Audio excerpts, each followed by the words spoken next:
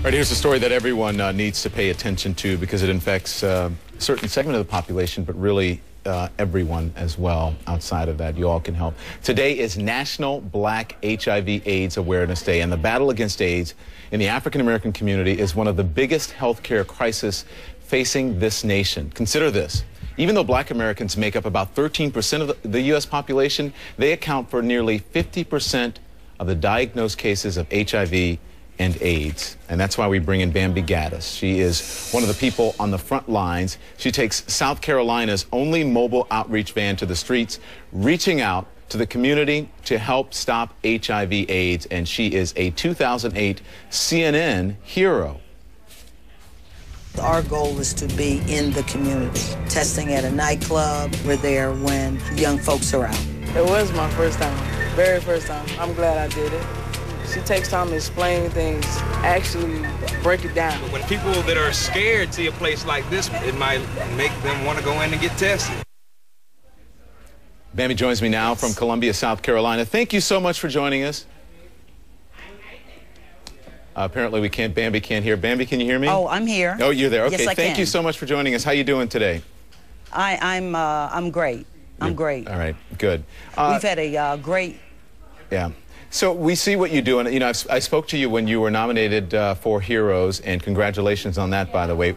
When you go out in that van, in that mobile unit, what's the response from people who might otherwise not even know about this or may not have it on their radar? You know, there was a time when we first got started with the mobile unit, which is funded through the Centers for Disease Control, that people were afraid.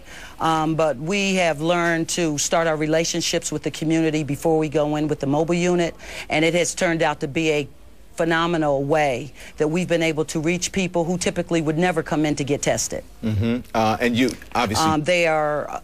You call it a crisis here. It's a crisis, especially among African Americans. It's a crisis many segments of the population, African Americans, but women. I spoke to you about a book I read, a young lady named Marvelyn who heterosexual, got it from her boyfriend from unprotected sex, and the number of people like Marvelyn growing, and it is a crisis. We are deeply concerned about two populations. Certainly our young people, 18 to 24, particularly young African-American males. We're deeply concerned about the increasing rates that we're seeing. But even more... so then what do we do? Because, you know, last time I talked to you, we talked about the stigma that especially the African-American community and maybe even the Latino community have about this disease. And it's something that you don't talk about. You don't talk about it in church. Your advice on this, on saving lives? The direction that we've taken to not only save the next generation, but older women who are becoming infected, is targeting the faith community.